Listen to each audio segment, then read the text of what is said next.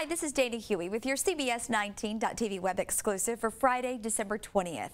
A 7-year-old girl and her dog share an inseparable bond, so much so that her 4-legged friend was allowed to help doctors as she underwent surgery.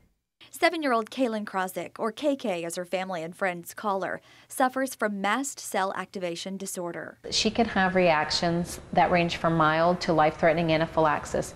And her reactions can be from triggers such as mild as she's too tired, fatigued, stressed, foods, chemicals, medications, exercise. Another trigger for one of these attacks is the anesthetic used for procedures to help treat her.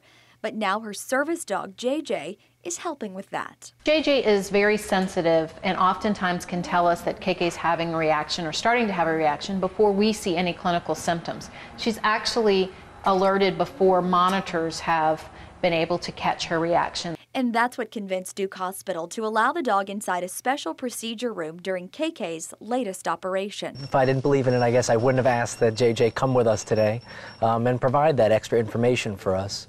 We don't want to have to wait until KK has a problem to treat it. We want all the warning that we can have to make sure that we can keep her safe.